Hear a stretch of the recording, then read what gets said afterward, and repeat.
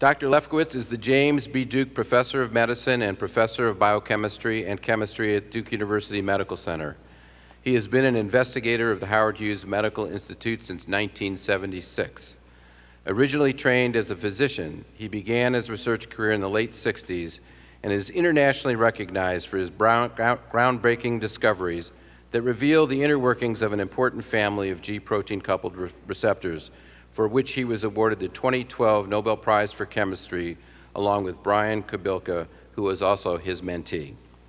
Mentoring young scientists has been a passion of Dr. Lefkowitz throughout his career and continues today. His former trainees describe him as devoted to them, as well as their scientific career success. He has trained generations of scientists, many of whom have achieved success nationally and internationally. Dr. Lefkowitz has received numerous awards and honors, including the National Medal of Science.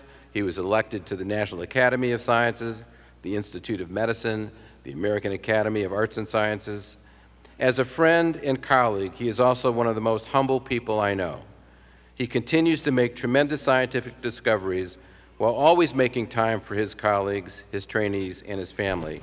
And I know personally how much his colleagues appreciate his mentoring, since one of them happens to be my wife, Mary Klopman, who serves as the Dean of the Duke University School of Medicine.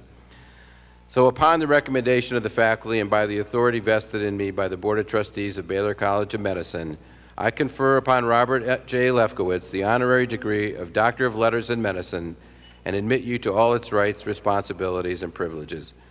Thank you very much, Bob.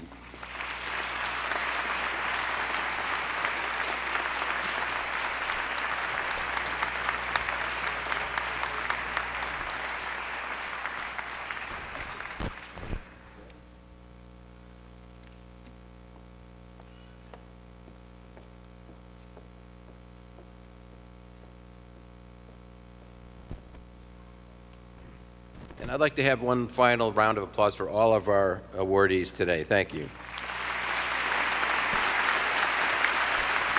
Bob, the podium is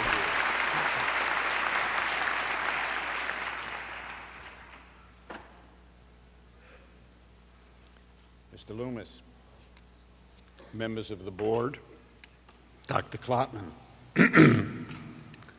distinguished faculty, distinguished guests and honorary degree recipients, graduates, family, and friends. I would like to offer my heartfelt congratulations to all those who will be receiving their MD or PhD degrees shortly. I'm honored to have been invited to address you this evening. But please understand that I have absolutely no illusions about my role. Not too long ago, I read that 10 years after graduation, virtually no one remembers who spoke at their commencement. I know that I certainly don't. So at this point, I assume that you are reasonably wondering why I'm up here and whether I've got anything worthwhile to say to you. Let me hasten to assure you, I'm wondering about these things too. As to why I'm up here, I imagine it may be because I won the Nobel Prize a few years ago. What I have learned in my 5 years or so as a Nobel laureate is that this award apparently entitles me to pontificate on virtually any subject at any time, regardless of whether I know anything about it. Moreover, I have learned that most people will take what I have to say much more seriously than is justified by the content of my remarks. With that caveat, I have indeed been racking my brain trying to tease out at least a few pearls of wisdom to bestow upon you. Presumably, there should be some elements discernible in my career that might serve as guideposts for you, things worth emulating, or that I might have learned along the way that are worth imparting to you. What, I have repeatedly asked myself, have I learned in the more than 50 years since I sat, much as you do today, at my own medical school graduation from Columbia in 1966, that might be worth talking to you about? I realized, of course, that such life lessons are not something one ordinarily thinks much about. One is just too busy living them. I'm reminded of something that my favorite philosopher, the former New York Yankees catcher Yogi Berra once said. When he was asked what he thought about when he was trying to get a hit in a clutch situation. Think, he replied? How the heck are you going to think and hit at the same time? So I have been thinking about it lately. And what I decided I want to talk to you about today is something I don't hear much about these days: the importance and power of experiencing your life's work as a calling. Now, the dictionary defines a calling as, quote, a strong impulse or inclination, a summons to some particular mission, usually one of some social value. But let me amplify on that in terms of my own experience. I've been remarkably fortunate to have felt a calling to 2 careers in medicine. First, as a physician, and later as a scientist. The notion of a calling is often intertwined with important role models. Almost all successful individuals can readily identify several crucial figures that they encountered early in life or early in their careers who modeled a way of doing things that had immediate and compelling appeal. As a youngster, growing up in the Bronx, New York City, I had at least 4 heroes or role models. The Yankee slugger, Mickey Mantle, the humorist, Woody Allen, the author of the James Bond novels, Ian Fleming, and my family physician, who actually made house calls. In the end, it was the latter role model that ultimately captured my attention and my fancy. From about the 3rd grade on, I never had any doubt that I was destined to be a physician just like him. I loved reading books about doctors, especially novels in which an MD played a central, usually heroic role. Throughout high school and college, I actively looked forward to entering medical school. To me, becoming a member of the medical profession was something very special, perhaps somewhat akin to entering the clergy, in that one was privy to very special knowledge and also bore unique responsibilities. I thoroughly enjoyed my 4 years in medical school, as a house officer at Columbia Presbyterian Hospital in New York City, as a cardiology fellow at the Massachusetts General Hospital, and as a young professor of medicine at Duke, where I attended cardiology clinic and, until about 10 years ago, still made general medical ward rounds.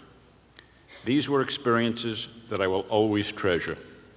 They felt perfectly right for me, an expression of my most deeply felt aspirations and the most natural and productive outlet for my own particular abilities and talents.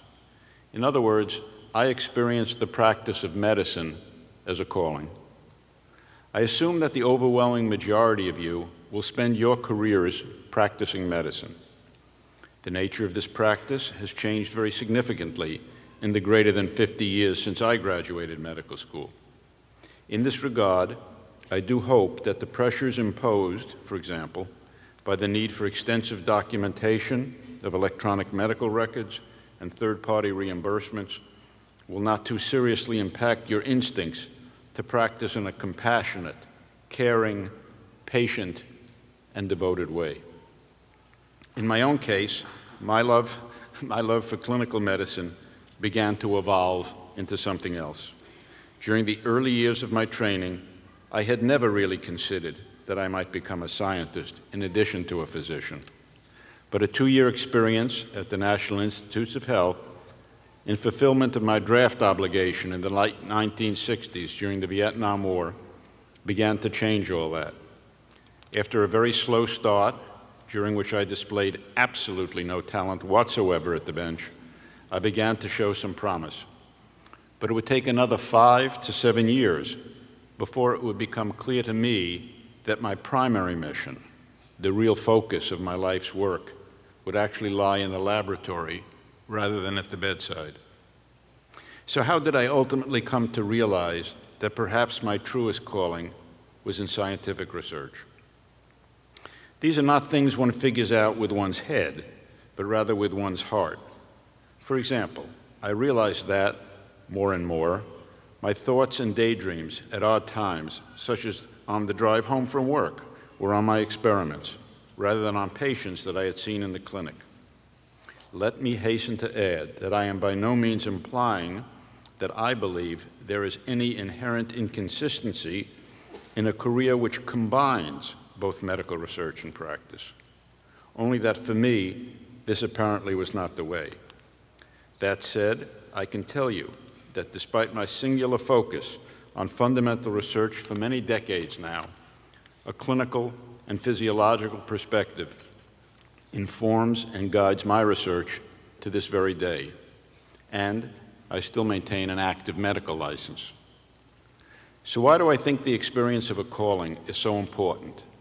And how does one know if one is launched on one's true path? The first point is that I don't believe that for any individual there is necessarily only one possible best choice. As I mentioned, in my own case, I have felt a calling to at least 2 careers, and I've known many colleagues who have continuously and successfully reinvented themselves in a variety of roles. Of course, one of the wonderful things about a career in medicine and the other health professions on which all of you now embark is that the journey has so many possible itineraries and so many possible destinations. I would hope that none of you will ever feel hemmed in or confined by choices you have made early on. Sometimes these can last a lifetime, but sometimes another aspect of yourselves may play a more prominent role later on. So try to be open to such evolution. So how do you know if you're responding to a true calling, one that is really right for you? I think that there are various diagnostic tests that you may use. Do you feel a passionate engagement in what you are doing? Does it intensely focus your concentration? Do you experience a sense of timelessness when engaged in your work, such that the hours just seem to fly by? Do you often have the sense that your work is not really work at all, but rather just what you were meant to do? Hopefully, in the years ahead, you will be able to answer an emphatic yes to these questions. I think that there are several important elements in this notion of a calling. The first is the simple power of belief in what you are doing and in its importance. This will empower you to achieve, perhaps, more than you ever had imagined possible. The second is the conviction that you were really meant to do this and that the work fully engages the best of your own innate talent and abilities. In this context, President John F. Kennedy, in a paraphrase of Aristotle, said, "The ancient Greek definition of happiness is the full use of your powers along lines of excellence." Think about that for a minute. The full use of your powers along lines of excellence. This same ideal is found in the Hippocratic Oath, which you will shortly repeat. It says, "That into whosoever's home I shall enter, it shall be for the good of the sick and the well, to the utmost of my power." A corollary of this is that you are truly following your own path, listening to the stirrings of your own heart, and not doing something that you feel someone else wants you to do. And the third, which flows naturally from the other two, is a sense of enthusiasm for and optimism about what you do. These latter elements are quite infectious. If you follow an academic path, as I have, they will assure that you will be an attractive role model for younger colleagues that come to learn from you. If you're a full-time clinician, they will certainly be much appreciated by your patients. If you're able to tap into this notion of a calling, you will be fortunate indeed, for it holds the key to a career characterized by fulfillment, contentment, and a sense of accomplishment. The simple secret is you just have to believe in it. But of course, there is more to life than work, as you all know. Maintaining a sense of balance between a busy and committed medical career on the one hand and family life on the other can provide a real challenge. But such a balance is crucial if you are to lead a full life. My fondest wish for all of you is that in the years ahead, you will feel, as I have throughout my career, that two of your favorite times of the day are when you leave for work in the morning, anticipating the adventures and challenges that lie ahead, and when you return home in the evening, anticipating your time with your family and leisure pursuits. Now, as I conclude these remarks, I hope that you will not judge them too harshly, but rather will measure them against the yardstick provided by Franklin Delano Roosevelt, who is reputed to have said that there are only 3 important rules for public speaking: be sincere, be brief, and be seated. My heartiest congratulations to you all. Thank you.